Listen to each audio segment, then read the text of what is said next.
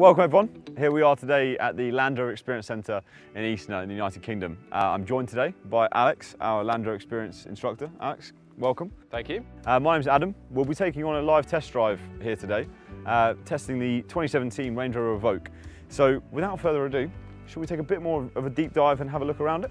Indeed. So as you say, 2017 Range Rover Evoque, looking very striking today in Firenze red. We've got that contemporary design, the unique silhouette of Evoque, and this one's complemented really nicely with the dynamic design pack. So we've got beautiful bumpers there, black grills on the sides, and looking rather nice. Also, Range Rover Evoque features little louvres on the bonnet there, all looking rather smart. Lots of options, lots of customization available on Evoque, so you can tweak all of these things, colours, choices, and make it yours. Beautiful. Well, speaking of customization, I can see through the windows a bit more of the interior. Not something I've seen before, so should we take a look? Indeed. So quite a striking interior in the vehicle. The contrast between the two different colour in the leather there and the contrast stitching as well, all making rather a bold expression inside the car. Really nice, and again that customization, that configuration that we can choose whatever we want. All the usual Range Rover refinements in there as well, so our In Control Touch Pro and all the technology and comfort that you'd need for a journey.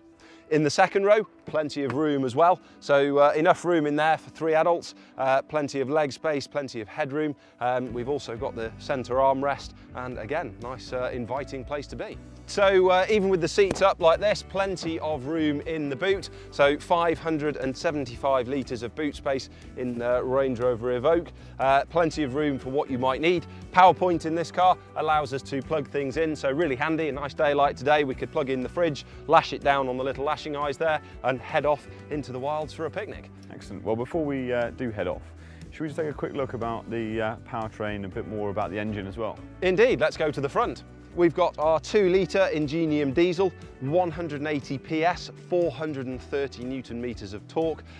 It's connected today with our 9-speed automatic gearbox, so plenty of torque, loads of control, really, really good for tackling the obstacles we're going to look at. Another nice feature as well we can see on the top here is the air intake system from the car. Raised nice and high up, complements Evoque's 500mm wading depth, which we may be able to have a look at later. So join us, we'll jump in and see what we can do.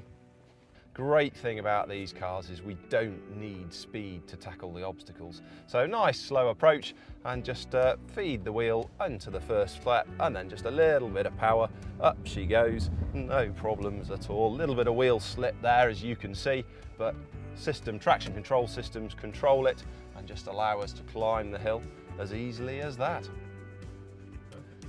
Next obstacle, little bit interesting, so just easing the car in nice and slowly. So just easing it forward, nice and gently on the brake. We have the hill descent control system on the car, so I'm just going to lower that to its minimum speed, so when we start to descend, it can do the braking for me. But first of all, just got to nudge the car forward. From the outside, you'll be able to see those wheels just lifting ever so slightly. So I'm just guiding the car through, using the brakes, and you can feel it coming over now, lifting that rear wheel quite dramatically up into the air. From in here, we barely notice. From the outside, you can really see what's going on. As we come down, I can take my feet away from the controls. Hill descent will guide me down onto the flat, absolutely effortlessly, no problems at all. So creeping forward, again, lifting the rear wheel up into the air and just guiding the car over the obstacle here. But I mean, from a driver's point of view, as you can see, I'm not working hard. I'm just allowing the car to climb through, using just a little bit of brake just to ease it through nice and slowly and comfortably so that we don't get bounced around. The water here today, around 50 centimetres, so should show us exactly what Evoque is capable of doing. All I need to do, feet away, lower the car in nice and slowly, and then just a little acceleration, just starting to build a little bit of a bow wave, and just moving the car through nice and steadily, generating that wave there, keeping the car in motion as we climb through, and that's just helping to move some of the water out of the way, lower it around the critical components of the car. And the car, as you can see, just climbs through, no problems at all. A little bit of a descent into the obstacle here, so again just using the brakes to lower the car in nice and slowly. So quite steep, as you can see, and then as we start to come down, again taking my feet away, allowing the hill descent control to take over. I'm now going to start to turn to the left and just put the car onto a gentle side slope. Feels a little bit weird as we climb up like this, but the car will travel through quite happily. Feels odd, but no bother, no difficulties at all. I'm going to open my window and have a closer look as to just how close I am, goodness. Indeed. Starting the climb out now, obviously you've got your window open, so do take care in case we do throw any mud and things around, but you should be all right. So just gently starting to move. A little bit of wheel slip there as that front left wheel lifts into the air. So just gradually applying the accelerator, easing the car forward, and it simply climbs up, no hassle, no difficulties at all. And you can feel it just put that wheel down, lift the rear wheel up slightly into the air, and just traction control working to balance the power around between the wheels, and the car just climbs through. Just climbing onto the rollers here, you can probably see on the outside, front wheel starting to come onto the rollers there, and with just one wheel on the roller, the car has no problems at all. The other three wheels keep us moving, but as we get both left-hand side wheels of the car onto those rollers, you can see it start to struggle slightly as those wheels spin, and all I need to do is just give it a little bit of acceleration, just allow the traction control to balance the power between the left and right-hand side of the vehicle, and you can see it pulls forward almost as if those rollers aren't there. You take one look at this and think there is no way a car is going to go up there. But with a nice line and a bit of help from the Evoque, we should be able to clamber through this very, very easily. Just using a touch of throttle, just guiding the car in nice and slowly, not too fast, just enough momentum to keep us moving up the hill, and it'll clamber in quite happily. And as we approach now, starting to lift up on the right-hand side, which means it's lowering the left-hand side, and you'll feel it just, and probably see it from the outside, just starting to break traction a little bit as those wheels lift off the ground. So again, just a small amount of traction control, just easing the car forward, and it will clamber up quite happily. So you can see that rear wheel right up in the air, and yet no problems at all for the car. As I gradually apply the accelerator, traction control systems, you'll see it keep it turning, and the system is just trying to balance the power between all the wheels. You feel it touch back down on the ground there. Again, a little bit of slip as the front left lifts into the air. Traction control eases us forward. You'll see that hopefully on the wheel as it bites with the brakes, and it stop spins as the car is balancing the torque around the wheels. And it's as easy as that. Alex will be taking us through the terrain and no doubt scaring the life out of me in a very short while. So let's jump in and yeah, let's see what this car can do. So of course we've got the terrain response, so that's allowing us to configure the car for the different surfaces that we might be travelling over. I'm using the Mud and Ruts program at the moment, so absolutely ideal for the terrain. We've got that hill descent control feature, that's applying the brakes and lowering us down the hill nice and carefully.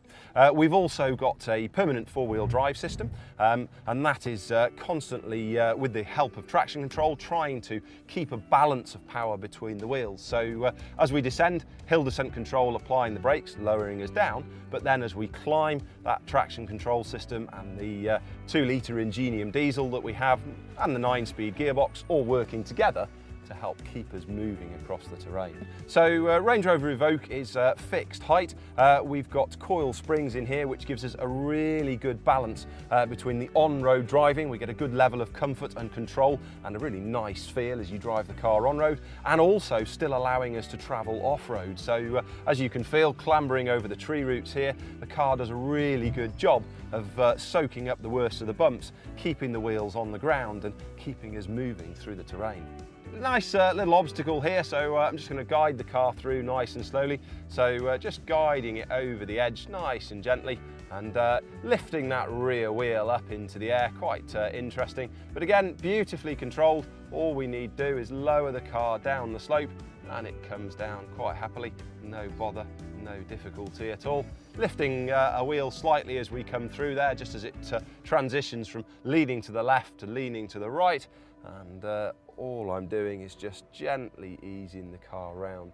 One of the fantastic things about these cars is what little effort is required to negotiate terrain like this. Ample towing capability, 2,000 kilos, 2 tons, so a very good sized caravan, and you're certainly more than your average trailer, so very capable indeed when it comes to towing. Alex, it's a beautiful day here.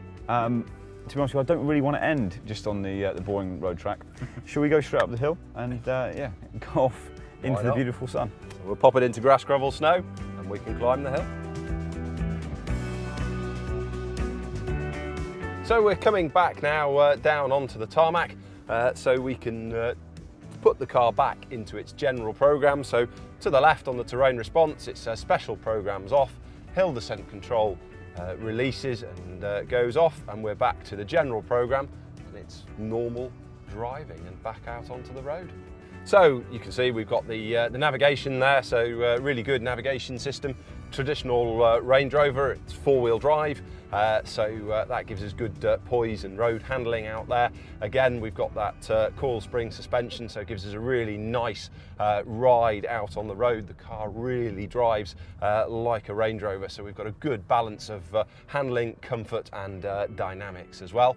We've got an adaptive dynamics system available on the car as part of the dynamic driving pack, which would allow us to tune the car for a more dynamic on-road drive, stiffening the suspension, adjusting the steering, throttle response, gearbox response and four-wheel drive system to help give us a really good responsive drive out on the road. We've got systems like blind spot monitoring, park assist, which helps us get into tight spaces. We've got lane keep assist, which helps stop us drifting out of the lanes when we're driving on the motorway. Safety systems like advanced brake assist, forward alert and autonomous emergency braking, looking around, adapting us to the road and the conditions. Even things like the cruise control are adaptive, so if you set the cruise control and a slower vehicle gets in front, the car will automatically slow down and keep you at a safe distance behind it. Little touches like the traffic sign recognition and heads-up display allow me to see what the speed limit is on the road and the speed that I'm travelling at in the windscreen in front of me, as easy as that. Thanks very much everyone for joining us today for the third in the series of the live test drives. I'd just like to say thanks very much to Alex for driving today, and do join us next week where we'll be having next in the series of the live test drives. See you soon. Cheers.